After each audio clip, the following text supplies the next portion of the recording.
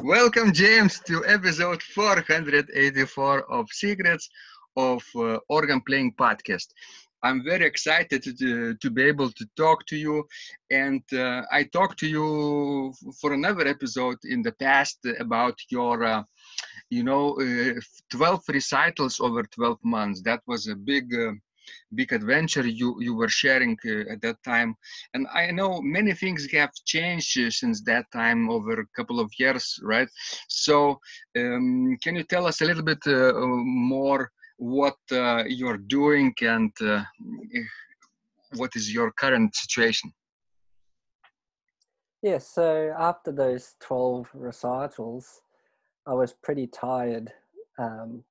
So then the following year, I didn't sign myself up for that many recitals. And by that stage, the recital series picked up with interest and other performers wanted to play as well. So that took a lot of the pressure off it. And I've always been a subscriber to your email list, and I liked reading all the podcasts, and I follow you on Facebook, all those social things. And for some reason, there was probably a period of about 6 months I stopped seeing your posts on Facebook. I'm like, where have you gone? What's happened? Anyway, during 1 week, I saw a post, an email about your Secrets of Organ Playing competition. And I said, "Oh, that's interesting." But I thought I'd see how it went for the first few weeks and see what the standard was like and whether it was doable and appropriate for me to enter. And I think it was week 7 when I joined, and ever since then I've been hooked. And you've roped me into this social network blockchain called Steam, and I can't stop recording myself. And that's where I am today. Yeah, I should have introduced you more formally, probably. James Flores is our guest today, and he is a man of many things now. Not only an organist in Albury, in Australia, New South Wales, right? Correct. Is your province, but also he is also IT magician, as I can testify myself, and also very interested in all kinds of technological developments, new technologies which can revolutionize the world potentially, and make many good changes for musicians, for example, right? Organists.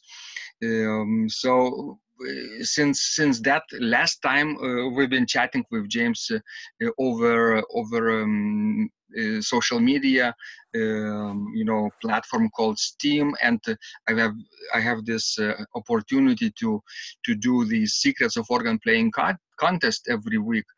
And James has been a constant, diligent, and faithful participant every week after week, and recording even more than it is required.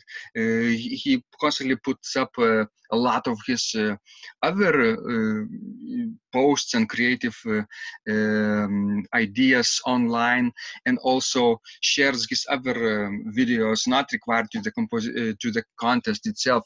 So I've seen his work over this year and a half so much on Steam, so that he's become like a team member to me. Really, we've been chatting every day about all kinds of things, about organ related things, about Steam related things. So it's wonderful. Thank you so much, James, for being part of this community. I'm really grateful to you. Thank you for taking me under your wing and introducing me to Steam. I mean, it's really a great place to share your work. We have YouTube and Facebook, Instagram, but what's the value of a like? It's just an ego boost, I think. But other than that, how else can we as musicians can find sort of some financial freedom? It's very hard to make a living from YouTube. I've certainly had a lot more engagement on Steam than any other social networking platform, and it's a lot smaller than any other social networking platform too. And one of the things I like about it also, there's not as much negativity on Steam, whereas Facebook, you find a lot of trolls, and same with Instagram. Well, exactly. They say reward the behavior you want to see in people, right? So they reward your positive activities, your content sharing, your ideas, your upvotes. They reward. So people are compelled to be nice to each other, say positive things, even sometimes too much, right? In hopes of easy returns, and recognize those people when they say good job, good post, nice picture, without even reading a post. So those people we know quite well, and can recognize if the person can really associate with our work and have read deeply or not, right? As you said, we could probably record a piece of music and halfway through just do something completely inappropriate and finish off with the piece. So then you could be able to find out who actually watched it. Yes, that would be funny. And I'm sure a number of people would have watched, but a very small number, right? Yes. So James, how do you like this contest that you're participating week after week, Secrets of Organ Playing Contest? No, it's great. It gives me a weekly goal, and it's also building up a portfolio of music that I can refer to later on. Mm-hmm. Sure, there's been some weeks where it's been difficult, but you don't have to present a major Bach prelude and fugue every single week. Or a trio sonata. Or a trio sonata. Even the slow movements, doesn't have to be the fast ones. Yes. Yeah, it's very, very flexible, and you don't have to present repertoire. You can present hymns or improvisations, which I haven't got into yet, but we've had some entries that have been hymn playing, which is a bit different as well. So it's really flexible, and it's just a shame that there's only a few of us that do it. It's quite a fun exercise. You know, James, you said two things that it's a very motivating way to practice when you record and you have a weekly goal, right? But the second thing was also intriguing, that you build up a library of your videos which you can later repurpose. For example, I know you have recently published your CD, right? And these pieces have been partially, at least, inspired by your activities on Steam. Yes, correct. Some of the actual recordings are on the actual CD. Yeah, I wouldn't have been able to do it if I wasn't participating in the contests from week to week. Yes. So tell us a little bit more about your CD project. What inspired you to compile a CD collection, and also what is in it? What pieces have you recorded? Yes. So the CD, I really didn't actually plan the CD, but my former teacher, who still comes to Albury every couple of weeks to teach at the church here, he said, "Oh, the anniversary of the organs is going to be this year, 25th anniversary. 25 years ago, the church burnt down, and they lost the original organ, and then we got this Latorno organ put in 1994. So he said you should do a CD to celebrate this 25 years." And I kept putting it off, and I didn't have the vision to complete such a big project. But then I thought to myself, hang on, I've got all these recordings, and I can just add a few more, and I can put the CD together and try and make it as balanced and audience friendly as possible. It would be nice to have a full CD of quiet music, for example, Mm-hmm. or a full CD of, 21st century contemporary organ music. So I tried to put a good mix of different pieces.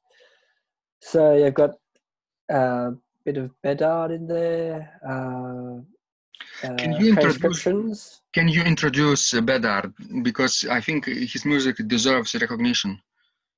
Yes, so he is a French-Canadian composer, and his music is based in the French Romantic style, and they're very accessible pieces. They're not overly difficult, and I always joke to people because they always kind of mention to me that I play a lot of his music, that I'd be the first person in Australia to play his complete works, and that's been playing on my mind for a few months. But he's still got a lot of music I've still got a lot of music to learn of his collection. Mm-hmm. But it might be a project for one day. What is his full name? Dennis or Denny Bedard. Bedard. Denny Bedard. Okay. What else are you playing in this CD? Gosh, let me have a look. I can't remember. Probably some Bach, right? Yeah, so I did a selection of the 8 short preludes and fugues. Mm-hmm. That's in the middle of the CD. Uh-huh. I play 3 transcriptions: the Yesu Joy of Man's Desiring, the Adagio in G minor, that's wrongly attributed to Albinoni, and Handel's aria from Concerto Number 12. And at the end of the CD, there's a little Telemann piece, De Monsieur Attende Domine, and I finish up with the Percy Fletcher Festival Toccata. Mm-hmm, mm-hmm. Excellent. So have you recorded those pieces specifically for the CD, or you took the audio from the videos that you recorded for the competition? The 8 short preludes and fugues, they were from the competition. Mm-hmm. Remember when I recorded one every week? I think I started off with one of them. Yeah. And you told me, oh, well, that's the end of the 8 short. You can go now. And I think you mentioned something about, oh, there's an entire Krebs collection of something else that I could play. No, but yeah, most of these, I'd say 65% of the CD was from the competition. Uh-huh. And the rest was from just pieces that I've been preparing for future concerts. And I recorded them all in the same way. Mm-hmm. So it's so they all sound consistent. It's a very wise strategy, I think, to repurpose your work and create another life for them in a CD collection, in a CD section or setting, because on YouTube videos, people are watching them online, but with CD you could give gifts, right? The physical gifts to the members of your congregation, to your fans overseas. You can sell the CD to anything can be done with this physical product now, and it's good that you are doing repurposing, I think. It's like cross-posting on social media. Yeah, definitely. If you write a blog post and you only put it on your own blog, right? Then only your own subscribers will see it. Probably maybe some people, a handful of people who come from Google maybe to your blog in the future. But if you cross-post it to let's say Medium or Quora or Facebook and Twitter and Steam, right? You get much larger audience, and sometimes even like multiple streams of revenue because of new technologies, right? So James, you tell me a little bit now, what challenges have you encountered in the way of making the CD? What was difficult for you? I mean, probably those 35% of pieces that were specifically recorded for CD probably had to be set up, microphone, audio, equipment, and then later editing is quite challenging for a purpose like that. Yeah, so I guess for the competition, I had to record, once every week. But yeah, it was an effort, having to put the recording device down in the nave and sync up the audio and video together. So from that sense, it was a big task.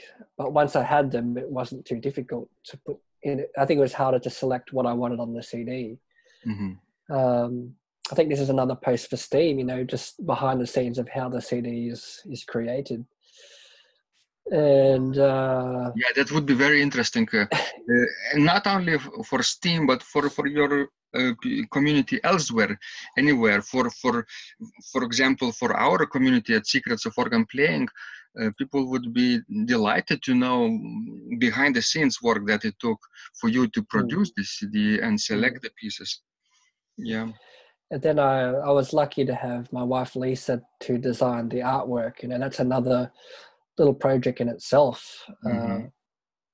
It's probably a lot harder if you have to work with someone external, but I'm one of those people who can just go to her and say, I want this there, and but I basically let her take the reins on the design, because I trust her judgment in we have to mention that James's wife Lisa is a fabulous graphic designer and illustrator. So not only she produces graphic design for or artwork for projects like that for other people, not only for James, but for companies, I would presume, corporate work, but also she is an illustrator, right? And she recently has been participating in our Pinky and Spiky contest very well, and drawing cartoons with her graphic tablet, I presume.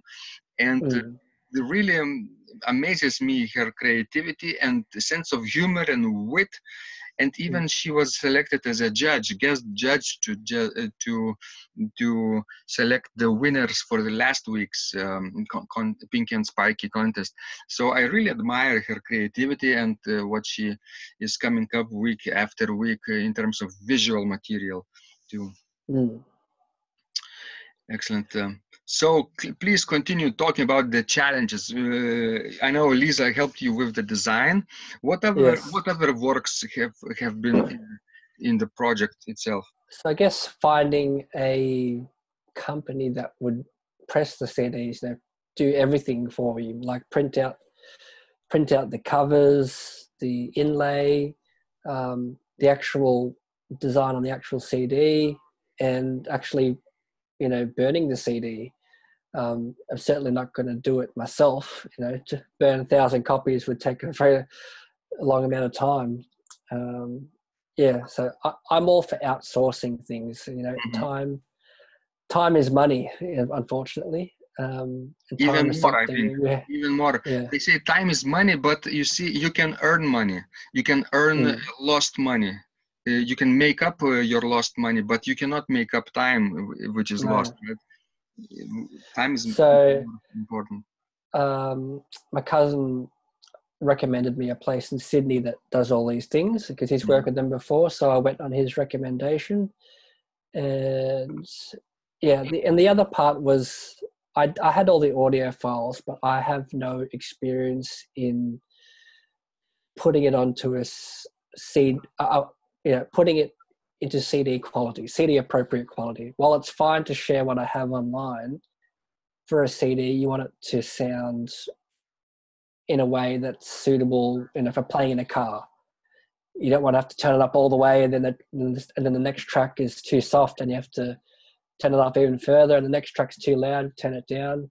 So I'm not sure what the correct term is, but to normalize or equalize or master the CD. I went on another recommendation from Tormus 1958. Yes. He is a friend of ours on Steam. He recommended a person that does that in Sydney. So I sent him all the files, and I paid him to master the CD for me. And yeah, and I sent all those files over to the CD pressing company, and that was pretty much it. It sounds so simple now when I'm talking about it, but at the time it was frustrating, emailing back and forth and double checking everything's correct. And there was actually one thing I did forget to put on the CD was the actual date. Oh. So after all that, I still forgot to put a date, but you could still work out the date because I wrote something about the organ being placed or being installed in 1994 and the CD celebrating 25 years. So you can work out the approximate, or 2019 from that. But yeah, we're not perfect. Mm-hmm, mm-hmm. Wonderful. I've seen your unboxing post when the CDs arrived to your home, right? By post. It was a really magical experience. I remember when I self-published my own CDs with Kunaki self-publishing service. I also got them sent to my house in small batches, and I unboxed them. It was really something. I put them on the table, made a picture, photo. We did a little celebration with OSHA. We released 3 CDs at once, our duet collection, and then 2 solo CDs, one for me, one for her. And of course shared it on social media. So this kind of picture really took off and went a little bit of viral. So have you shared your unboxing post elsewhere besides Steam? Yes, I have on Facebook. Mm-hmm. On Facebook. Have you received some engagement with this post? Yes, but not as much as I thought it would be. Mm-hmm. I think it's not easy to do it online. I think for this physical product, it's much easier to sell at the end of a recital or a service. So I think, when I give my next recital, I'll just bring some CDs along, and I think it's easier that way for this type of product. Exactly. When you play somewhere physically, you bring in this physical product, CDs, and people, if they like, you're playing. Some of them, percentage of them, will buy it. Yeah. Mm-hmm. Yeah. If you need more engagement on Facebook, I think posting a picture of those CDs is more beneficial than posting a link to the article itself, because algorithms of Facebook now prefer native content, and of course native pictures much more, unless you are paying them for ads. Yeah, I've done it in the past. It doesn't work.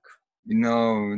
Yeah, well, people still see. I mean, you just think about how you react to an ad. It's you can. Yeah, I'll save that for later, but you don't go back to it anymore. It's it's hard. Yes, so I'm glad I ordered a few of those CDs. I'll be I think receiving them this week, because you sent me a notification that it's already in Vilnius, in a postal service somewhere. Yes. So I should maybe go to church and to my church and see what happens. Maybe they already have received it, or maybe there is a message for me to go to the postal office to pick up. But definitely they will serve as a great gift for my friends and students. Some of them,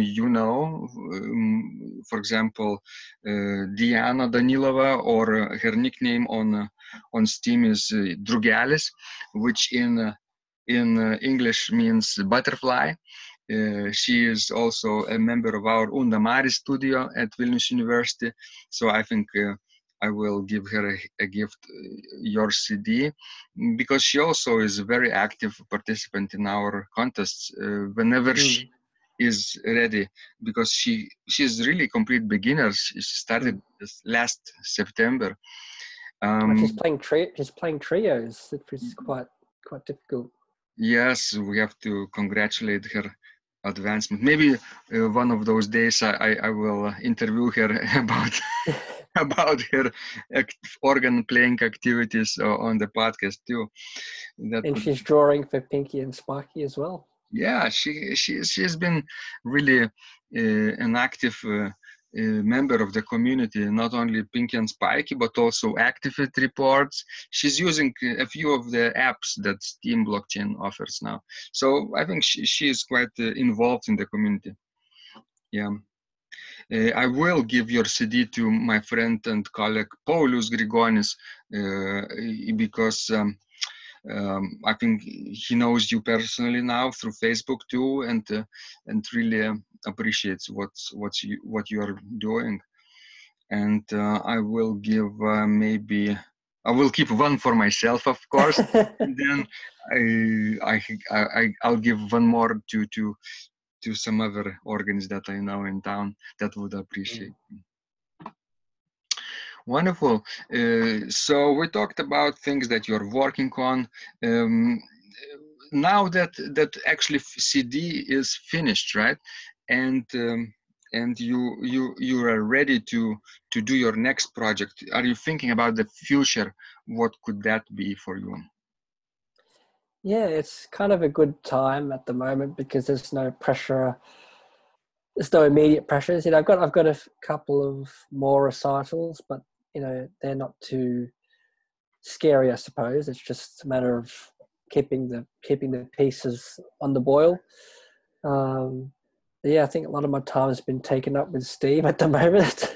Mm-hmm.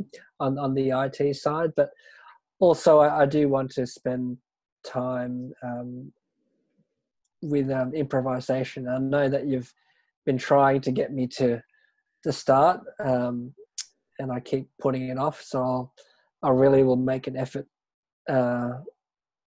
with what's left with this year to get started on improvising.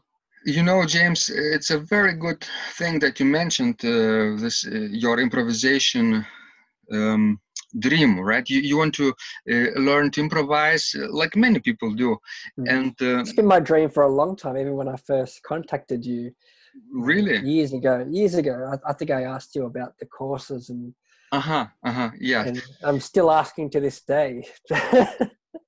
So, but of course it's scary, right? And It's scary. you now have the habit of recording yourself and putting your work out there on YouTube.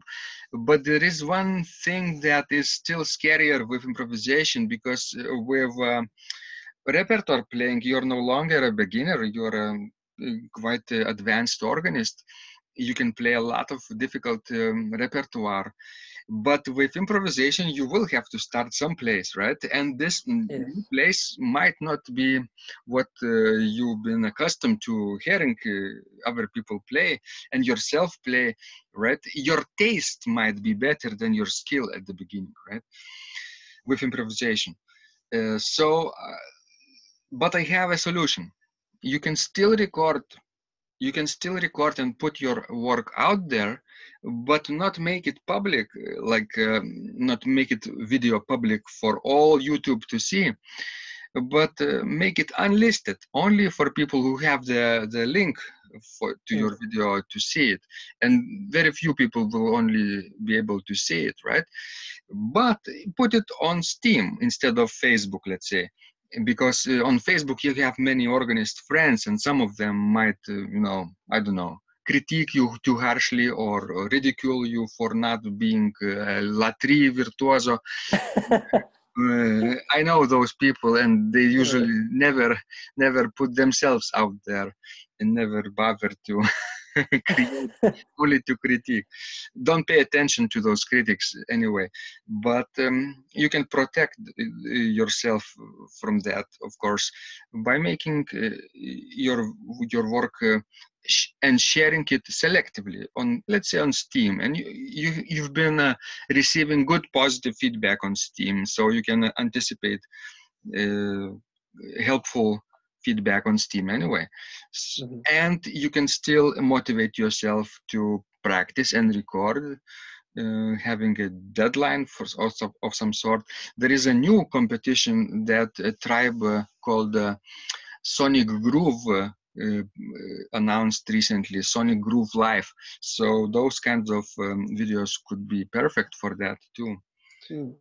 Or for our secrets of organ playing too. It doesn't really matter what you're playing. You could, as you say, you could play hymns, you could play the repertoire, you could improvise, you could even play a C major scale if you want. As long as it's If that's on a, your thing. as long as it's not on a synthesizer, it has to be on an organ. Yeah, we had another participant who is not an organist participate in this contest for a number of weeks, and I finally decided to pull the plug and say it's for organists. You have to have an instrument that is in some sort resembles the pipe organ. Even if it's electronic, it should sound like organ, like pipe organ, right? Yeah.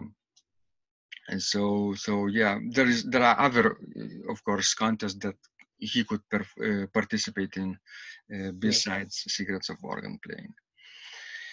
Wonderful. So James, what are some of the things that are inspiring to you at the moment? Watching your improvisations. Oh no, not that thing again.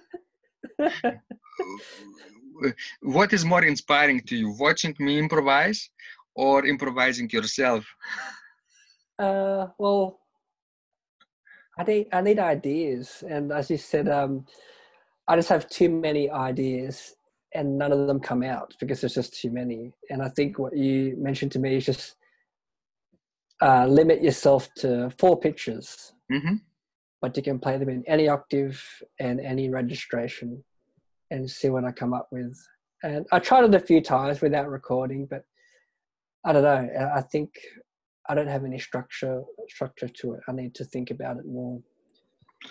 You could you could actually have structure by selecting 4 more pitches for the middle section, and then coming back to the previous A section. ABA form is like that, very simple, and maybe 1 minute or 90 seconds would be for each section, and your piece could be anywhere from 4 to 6 minutes, and it would be quite interesting, I would say, if the picture, if the notes would be contrasting enough. But there's still a lot of choice with registration as well. So you have, 4 notes in the A section, 4 notes in the B section, but then you have a lot of choice with colors and sounds. That's overwhelming. Maybe I just have to limit myself to 1 registration. I see your digital organ at home with 2 manuals behind you, right? You have 2 manuals and pedals. So one, let's say, 1 section could play on a lower manual, and B section could play on the upper manual, and then come back to the lower manual. And you could choose a constant registration, let's say principals for section A, reeds or flutes for section B. It's contrasting enough, I think. Yeah. Okay. Yeah. Okay. You don't have to. You don't have to change the registration every 4 measures. But when I watch you, it's just a gradual crescendo. It's just amazing, and then in those videos, what I do is I tell a story, musical story. Yes. And then, of course, anything works as long as it is interesting. But then I still need to think about the form and structure, and I have to come back to the previous ideas to do recapitulations, to do some things that people could recognize in terms of musical themes and in terms of registration too, and perhaps textures, let's say solo melody, trio texture, chordal texture, what else? Polyphonic texture, imitations if I want, canons work very well. People could recognize those things. Oh, I heard this before, and that gives them structure. Yeah, there's one actually, I watched a few of your videos. I think there was one on the Mixolydian mode or something, and it actually, that was actually quite helpful. Very simple improvisation. And there was another video you did where you were just playing a single note in the pedal and you kept repeating it like a bird call. Yeah. And everything else on there. That was life changing. It's just this constant ring in the background, and you're playing all these harmonies around it.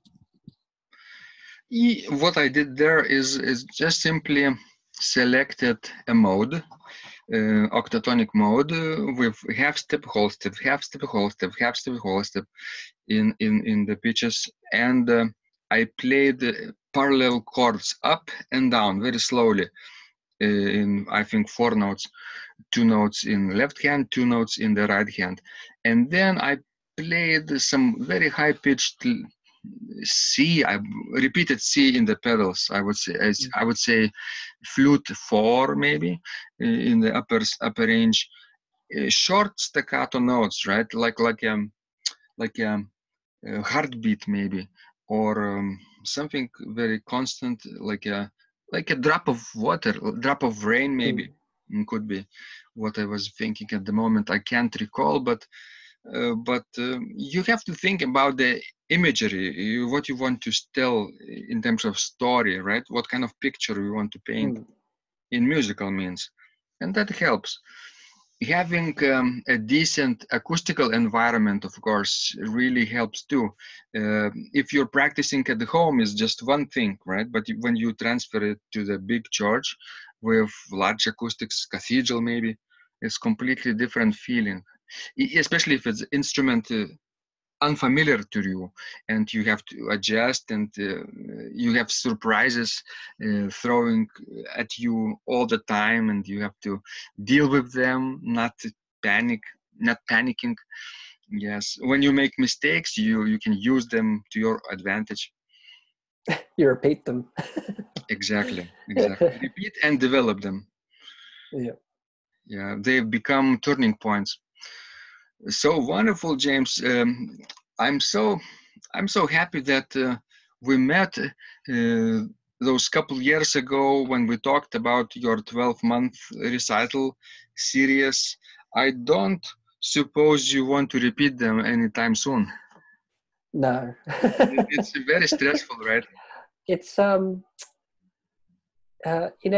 we talk about crypto, and you can't have yourself invested in too many different cryptocurrencies. You're spreading yourself out too thin. That's what I feel that it is. If it's not your full-time job to be a concert organist, you're definitely spreading yourself out too thin. So I'd rather focus on fewer performances, but make them a lot more satisfying and a lot more memorable. But I'm glad you did that project, because it gave you something, right? Yes. Probably you would be a different organist today if you haven't had that challenge. Yeah, it's definitely been a big motivational boost, and in terms of performing and not being anxious about performing. I don't really get those feelings that overwhelm me anymore. It's just another performance on a different day. What will you be practicing tonight? I already did it before I talked to you. Oh. I was practicing another Percy Fletcher piece called Fountain Reverie. I'm not sure if I'll record it for the contest or not. Well, this week's contest entry will be a surprise, and I think it will make you laugh. Oh, I'm very anxious then. Oh, it will make you laugh so hard. Oh, great. Yes. this week it's a free week. You can put whatever you want, right? Every week is basically up to you. But we have this entry word that we use as a way to identifying contestants that they are creating material specifically for that week, not for 2 years before, right? Not for some other project, but for our little contest. And this week's code name is Paint. Paint. And you know why?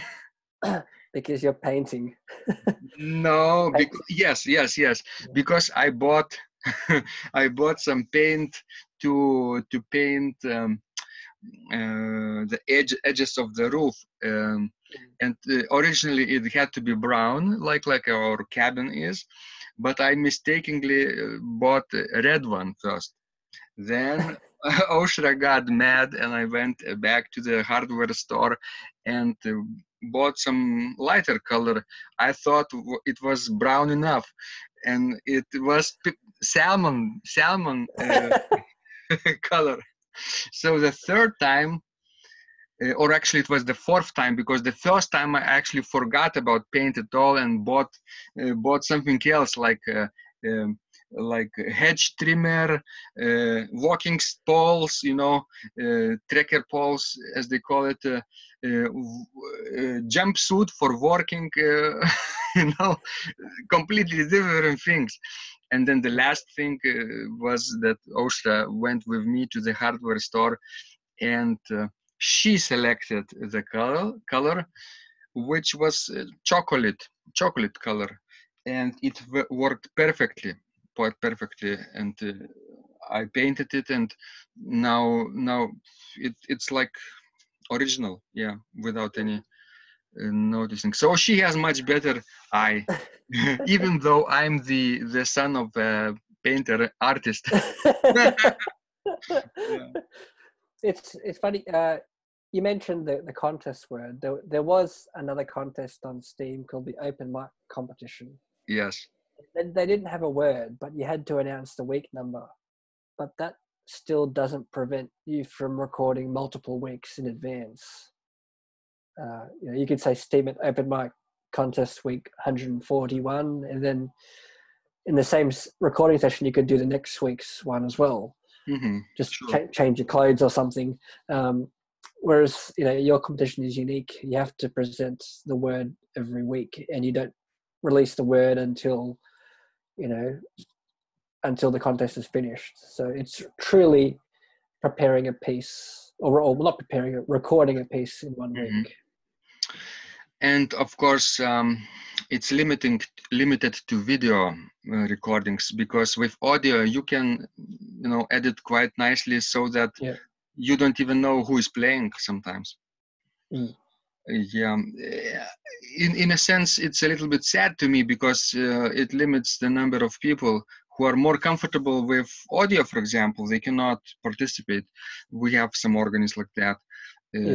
They don't have a camera, for example, or a decent cell phone to record. But they could record an audio piece. But I'm hesitant to change the requirements, because then we might have some abuse. Yeah, I think so. Because it involves monetary prizes, and we had some abuse before, I think, too. Not necessarily in this contest, but in other situations on Steam. So, and I noticed that in the open mic competition, they still say to state your name and week number, but when I watch some of the videos, people have been say announcing the contest number, but then it cuts to a different scene and it's a different recording. You don't know. It should be done in one take without any edits. Yeah, that's you truly know, and it's a valid entry.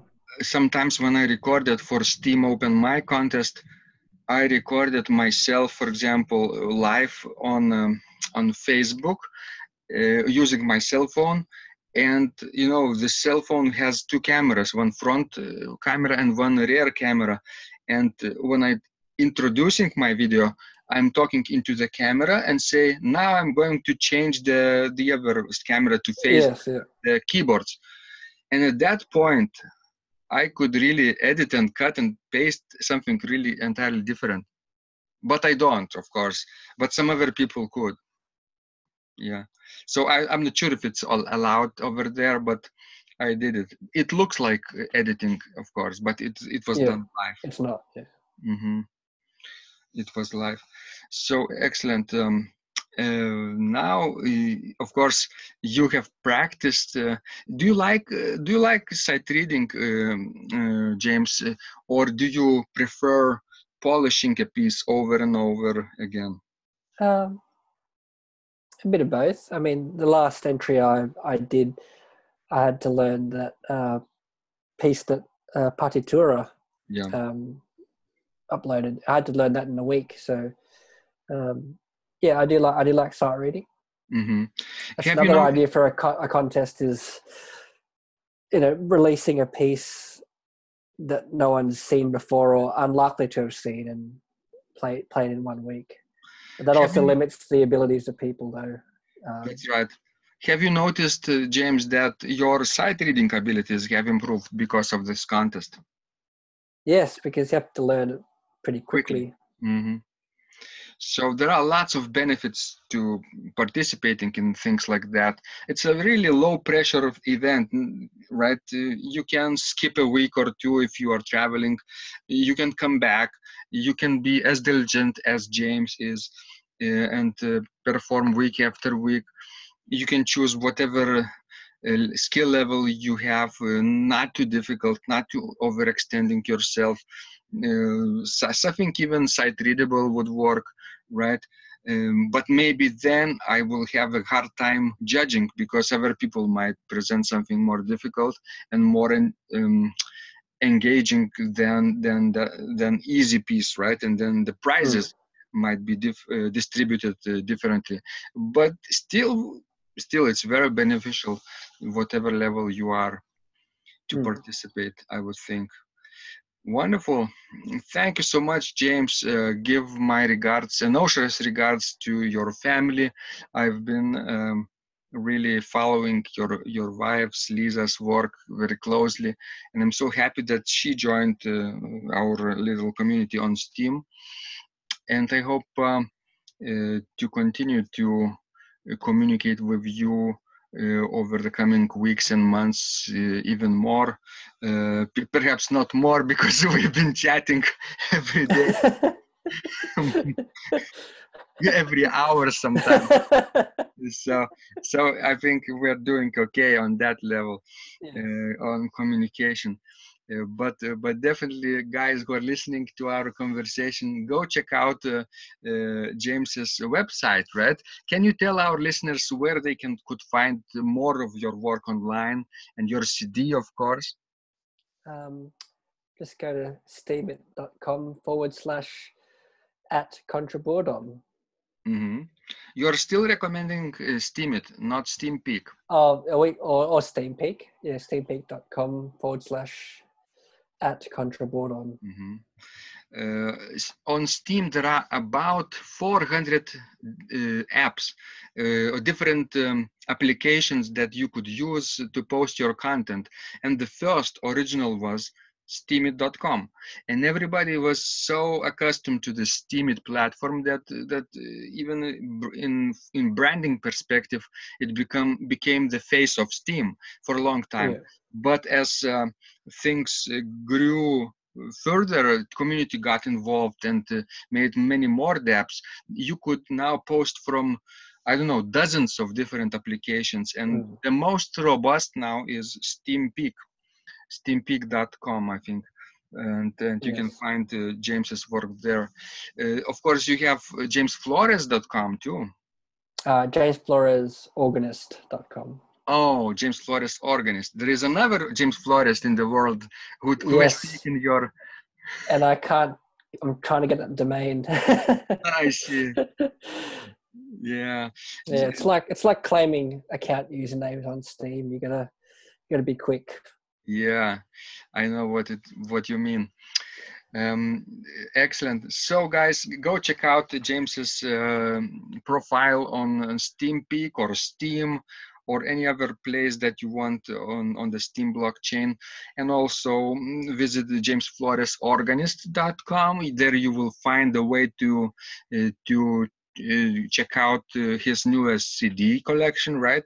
What other things you have on your website at the moment? There is an outdated blog, samples of my work, recital schedule. Yeah, it's just basically like a landing page for all the other social platforms, including Facebook, Instagram, and YouTube. Do you update your blog frequently? Well, I did not long ago for my CD, but yeah, probably every 2-3 months there's a new post on there. But there's more engagement on the social media platforms than a blog.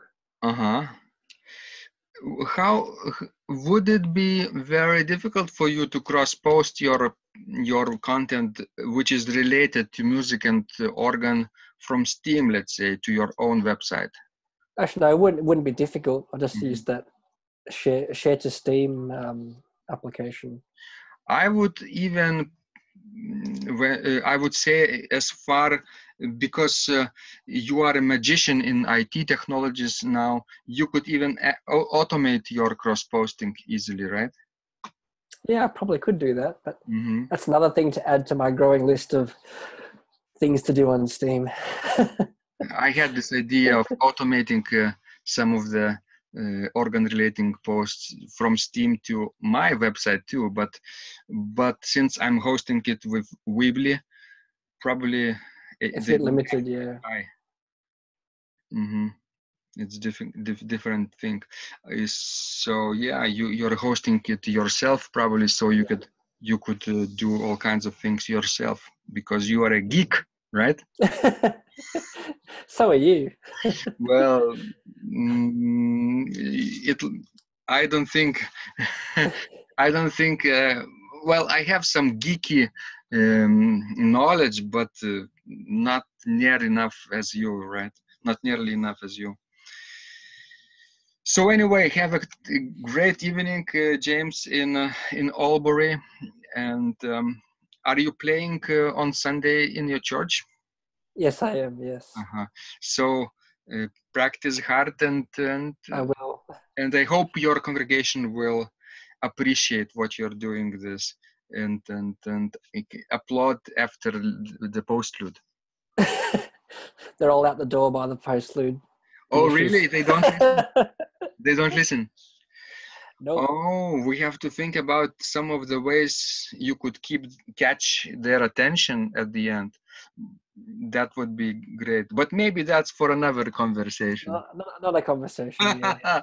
Excellent. Thank you, and wonderful meeting you face to face, chatting about the things that we both love and enjoy. And I'll catch you online sooner than I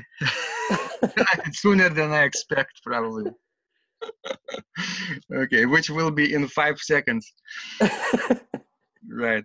All right, James. Any closing remarks for our listeners from Secrets of Organ Playing community? Maybe some advice, some wisdom you could share? When you practice, miracles happen. Oh, I heard this phrase before, but you know, James, it's not complete, not entirely true. When you practice, miracles happen, but to some extent, you have to also share your practice someplace. Share your work like you're doing, right? You're sharing it, but also share it in the right places. If you share it on Facebook or YouTube, it's not necessarily the case that miracles will happen. Not anymore. Because they changed the algorithm. But if you share it on Steam, then miracles might happen. Yes. Yes. All right. So bye for now, and I'm really glad that you're a part of this community. See ya. See you.